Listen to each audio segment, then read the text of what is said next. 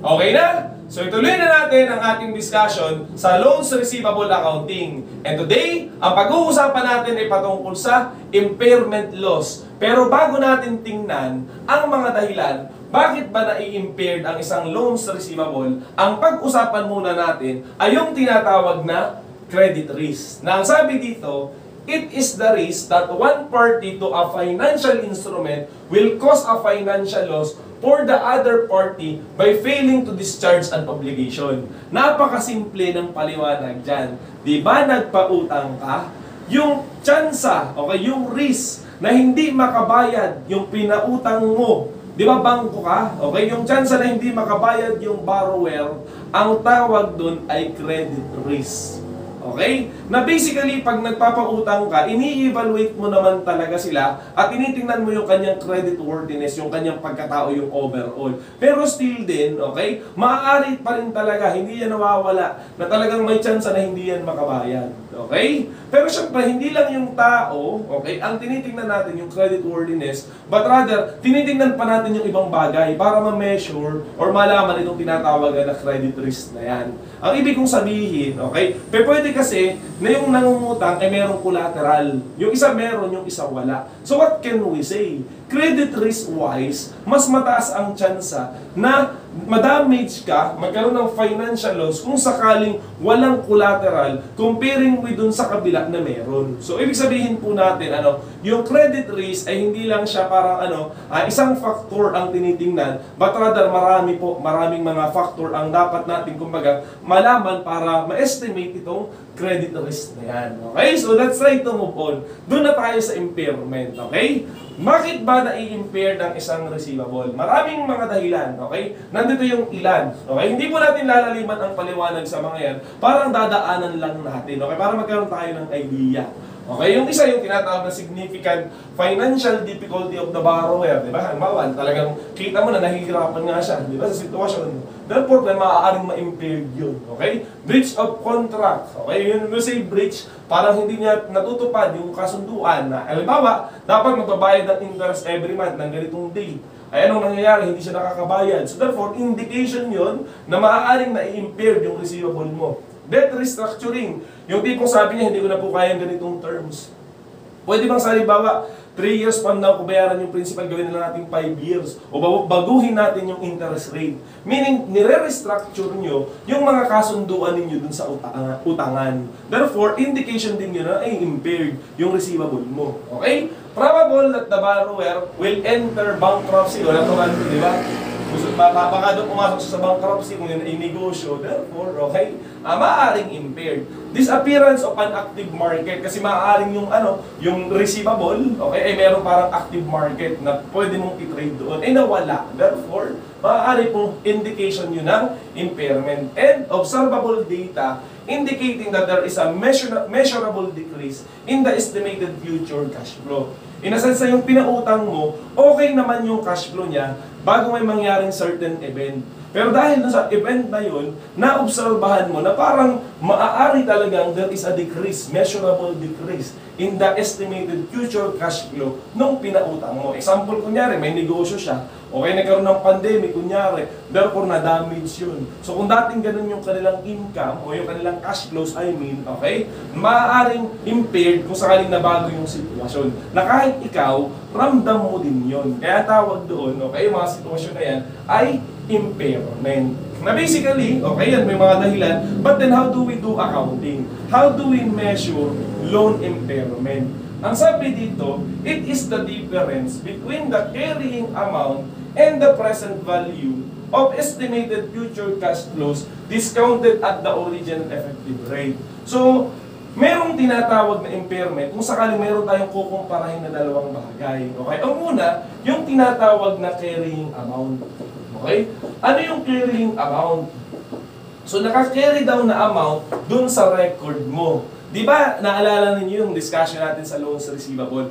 We measure subsequently at amortized cost. Na basically, yung amortized cost, yun yung carrying amount kasi yun yung naka-record sa libro mo. Sa madaling salita, una, titingnan mo yung record mo, yung receivable balance, carrying amount eh. Saan mo ikukumpara? Okay? Doon daw sa estimated future cash flows. Ibig sabihin, di ba kolektahin yan So, therefore, i-estimate mo, okay, magkano pa kaya ang makukolekta ko someday dun sa aking kliyente, okay? So, yun yung tinatawag na estimated future cash flow. Hindi ka din naman sigurado kasi nga future nga yun, di ba? But the point is, you estimate. Pero, ang problema, okay, itong carrying amount is stated at its value today. Samantalang yung cash flow na in-estimate mo will happen in the future. Therefore, yung comparison ay may time difference. That's why yung estimated future cash flow, anong ginagawa natin? Pini-present value niya natin para kumbaga parehas na yung kanilang time standing. Now, itong carrying amount, ngayon yung value niya, yung future cash flow, present value mo, therefore, parehas na kayong now, parehas na kayong same ang time standing. Anong ginamit mong rate? Okay? Importante ito. Kasi yung rate, marami mong ibibigay. Okay? Dapat maalam kung mamili kung alin dun sa pag-present value.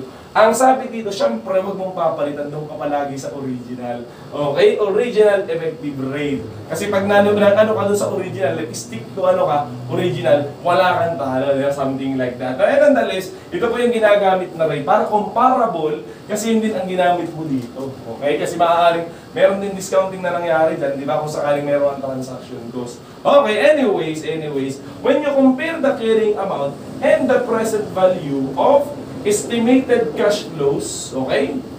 At lumalabas na mas mataas ito. Therefore, what can we say? There is what we call impairment. Okay? Kasi nga, yung naka-record mo, let's say 1 million, pero nung in-estimate mo, ang makukolekta na lang 400,000, naka-present value na. What can we say? Hindi mo na makukolekta yung buong 1 million. Okay? 400,000 na lang. Therefore, yung difference, yung tinatawag na impairment loss, loan impairment. Okay? Na basically, may dalawang klase ng accounting dyan. Okay? Yung tinatawag na direct method or allowance method. When we use the direct method, automatically we debit impairment loss and we credit what? The asset itself. So credit loans receivable. Kasi nga direct yung method. While the allowance method, baliktad, okay? You debit the impairment, kasi hindi naman baliktad, I mean, gagawa ka ng allowance. Again and again. Kung sakaling direct method, you credit the loans receivable itself. Pero kung sakaling allowance, you debit the impairment loss and you create a new account called allowance for loan impairment. Na basically, minaminus mo siya dun sa recorded carrying amount to get the net carrying amount. Nakapo ba yung punto natin kung sakaling allowance method? Parehas naman sila acceptable, okay? Kung ano man yung mga pinagbabanggit ko, paano siya sinusolve, okay? Magkakaroon tayo ng separate pen and paper video lecture patungkol dun para mas maliwanag. Ngayon, konsepto lang po ang sinasabi natin patungkol sa impairment loss. Na again and again, okay? Impaired kung sakaling magkaiba sila. Okay?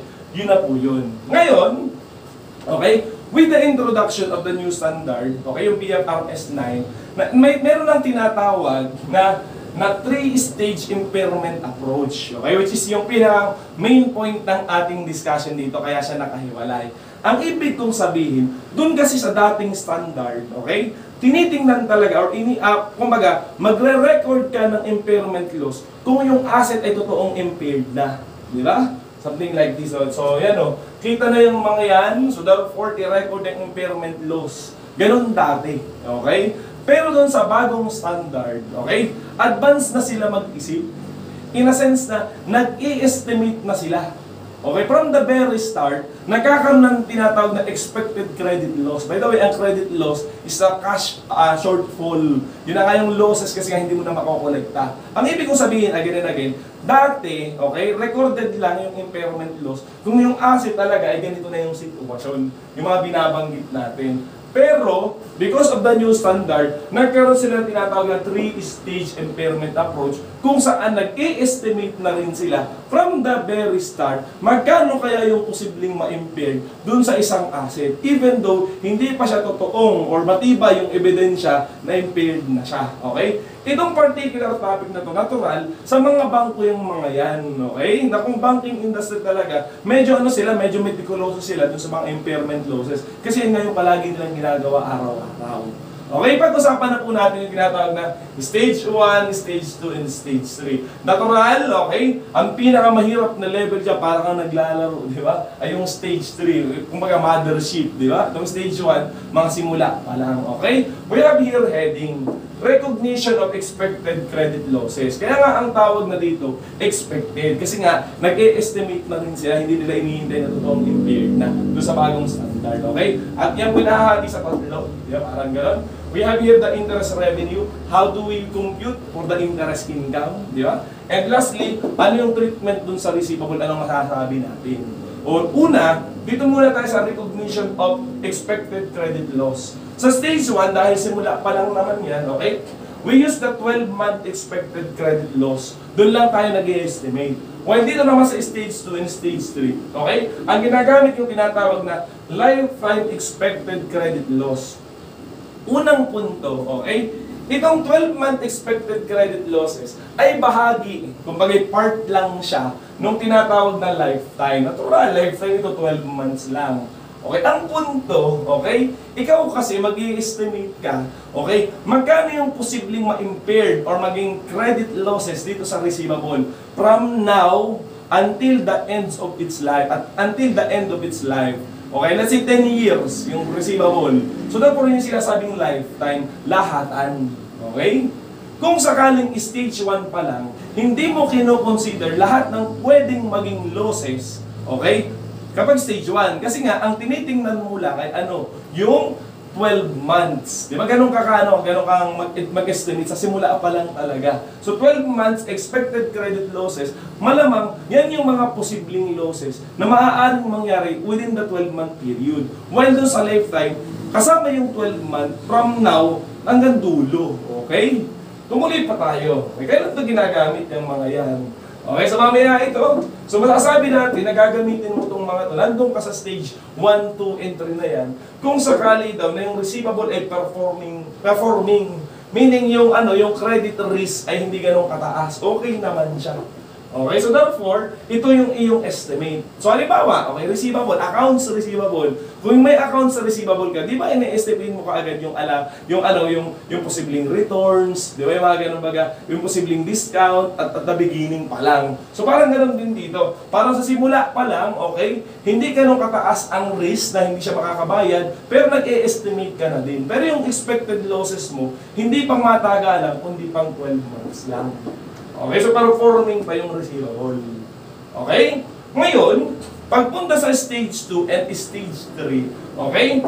Stage 2 na daw, kung bagay yun na yung level ng impairment, kung napansin mo na underperforming na. Ibig sabihin kasi ng performing, nakakabayad. Okay? While underperforming, if there is a significant increase in credit risk, napansin mo, ay may chance ang hindi na ito mas makabayad, di ba? Pero hindi ka ba din naman sigurado? There is just a significant increase in credit risk. That there is a reputable assumption. Ano ibig sabihin nun? Okay? Kumbaga, pwede nating i-assume na nag-i-increase ang credit risk kung napapansin mo na yung past due na ay lumampas na ng 30 days. Ay, ibig sabihin, di ba may pautang ka? Okay? Let's say, sabi niya, magbabayad siya every month. Okay? Nang kasama ng principal saka ng interest. Ngayon, 30 days, hindi siya nakakabayad. Okay? Parang ganun. Past due. Kung ang halimbawa, usapan niyo ay January 31, bibilang ka ng 30 days pa. Ganun katagal hindi siya nakabayad. Okay? Ngayon, pwede mong i-assume, okay, that there is a significant increase in credit risk. Diba? Kasi kung talagang wala, edi walang increase, nakakabayad siya. Kung bagay, hindi lalampas ng ganong katagal na past due. Okay? But then, that assumption is reviewable.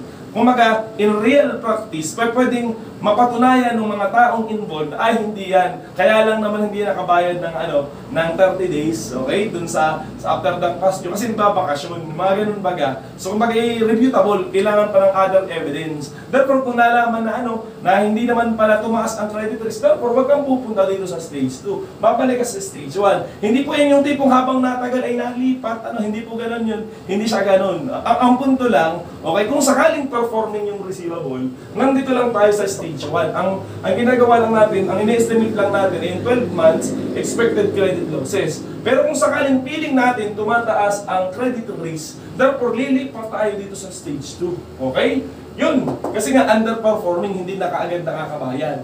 Na basically, anong pagkakaiba ng stage 1 at saka ng stage 2? Ang sagot, okay, dito, ang kino-consider lang natin sa pag-i-estimate ng credit loss ay yung hanggang 12 months, okay? Pero pagdating mo sa stage 2, lahat na, yung buong isasama mo na yung mga kasunod pang taon na hindi pa nagmamature, di ba? Ibig sabihin, dadagdagan mo hanggang doon sa buong buhay ng receivable. Yun yung kanilang difference, okay? Underperforming kasi yun. Okay, now, yun ang pagkakaiba ng stage 1 and stage 2. Ano naman ang pagkakatulad nila? Una, okay, itong stage 1 and stage 2, hindi pa naman siya totally severe, di ba? Hindi pa siya ganun kalala. Okay, ibig sabihin yung stage 3 kasi, totoong non-performing na. Ito kasi underperforming. Nakakabayan pero lax, di ba? Hindi masyadong magandang performance. Ito naman talaga, okay, hindi na nag-perform. So ito yung totoong impaired. Ang punto natin, itong mga to, itong stage 1, okay, at stage 2, ay parang ano naman, nakaka-perform pa naman din, di ba? Underperforming nga lang yung isa. Therefore, sa pagkikwenta ng interest, ito ang tingnan natin, okay? Hindi mo binabago yung base ng computation ng interest revenue. Ang ibig mong sabihin, the rate, okay, the effective interest rate is based on gross carrying amount. Dito pa din sa carrying amount na to. Kasi hindi naman talaga impaired pa eh. Di ba? Ini-estimate mo lang. Nga lang lumawak lang yung coverage. Kasi nga yung isa performing at saka ito yung underperforming. Itong stage 1 and 2, yung bago dun sa standard, na kumbaga ini-estimate talaga nila. Okay? Sa itong dalawang to. Now, para mas ma-appreciate, yung stage 3, yan yung binabanggit natin kanina. Yan pa rin yung dating standard na kung saan tinitingnan mo na talagang totoong, okay, impaired na yung receivable. In a sense na siya ay non-performing na. Okay? So syempre dahil na severe na siya, malamang buong credit, lifetime expected credit losses ang inyong titingnan ng estimate ng computation ng impairment loss. Lifetime yan. Okay? Moreover, yung iyong interest revenue, okay, mababago din ang base. Hindi mo na i-base dun sa carrying amount, okay, but rather, i-base mo na ay dun sa pinakang net. Okay, yung natanggal na yung allowance, na basically ito yun, yung present value ng estimated cash flows. Okay, kung ano man, mas ang punto po natin, okay, ang base na ng interest revenue ay hindi na yung gross, yung original, kasi nga, totoong impaired na siya, okay, therefore, ang base na ay yung net, okay, net carrying amount. Therefore, pag sinabi mong net, nililess na yung allowance. So, ang ibig kong sabihin, dito kasi sa mga to, nag-create ka ng allowance sa stage 1 and stage 2. Pero pag ikwenta ng interest income, same pa din naman as if walang allowance. Parang hindi mo siya masyadong pinapansin. Unlike nung stage 3, totoong tinatanggal mo na siya. Totoo nga na pwedeng mag-credit ka na dyan ng loans receivable account sa stage 3. Bakit?